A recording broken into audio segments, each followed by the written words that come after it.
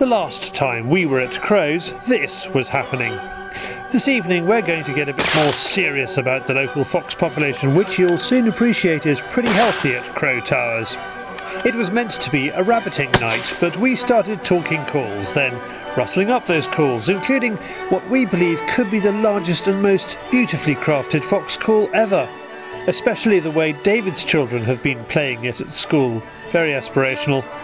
The lessons were terminated after eldest Mini David referred to the bow as the stick.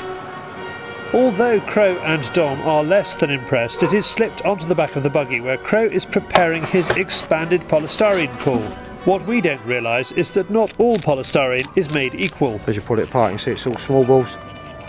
You really want the bigger ones, they make a better squeak. I haven't got any electronic coolers, so like all the professionals have got, all I've got is a bit of glass and a bit of polystyrene.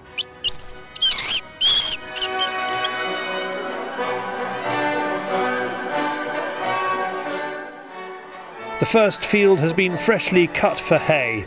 With little enthusiasm, Crow tries to get a squeak out of the cello. He's not taking this seriously and there is lots of swearing. David has a go. I ain't going to make the top 40. Oh dear. Incredibly, there's no response. Even the polystyrene doesn't change our fortunes. Yeah, we've got foxes everywhere at the moment. The field over the back there was 15 in that when I cut it. It's only a 15-acre field. I was hoping to pick one up on this bit of hay. I cut it earlier, but no joy. I think the cello put pay to that, but you had big ideas with it, David, but don't seem to have worked. Onto the stubbles, and this time Crow wakes up the neighbourhood.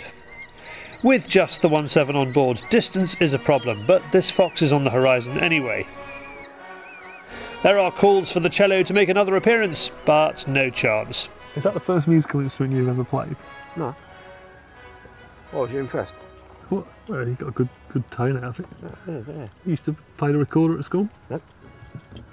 Electric guitar? Cut. Come on, what did you play? What did you play? Didn't play.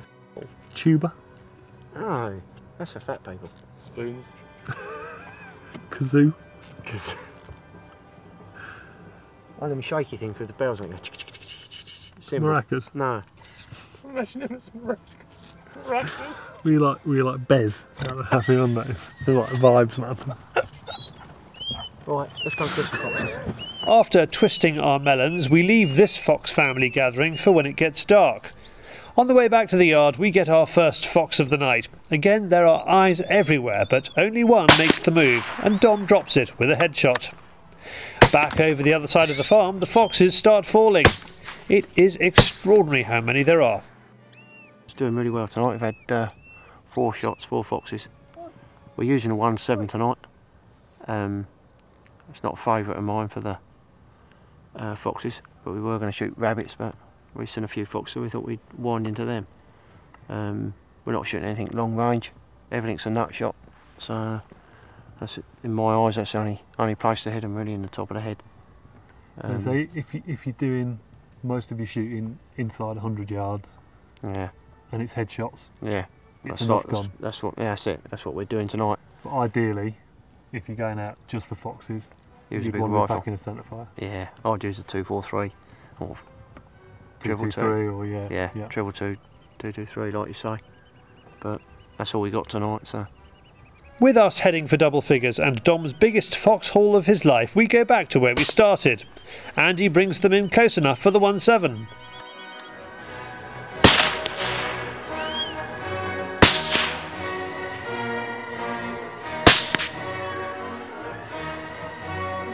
The Nightmaster's red light is proving an excellent tool this evening, and one sweep falls on another of the farm's problems.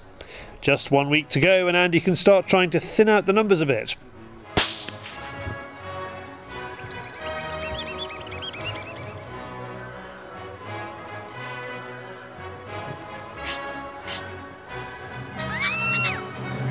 We finish where we started on the hay.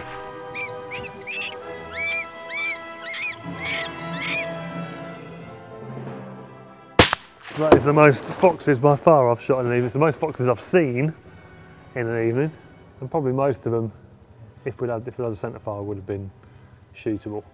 And Andy managed to get a good number to come in with his little bit of polystyrene, despite only having small balls. He still managed to make them come.